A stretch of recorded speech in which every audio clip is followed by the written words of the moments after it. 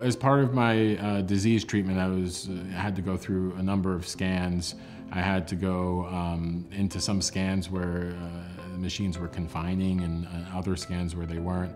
I won't sugarcoat it. It's not fun to be in machine after machine to make sure that you're going to be okay and that you're going to be healthy.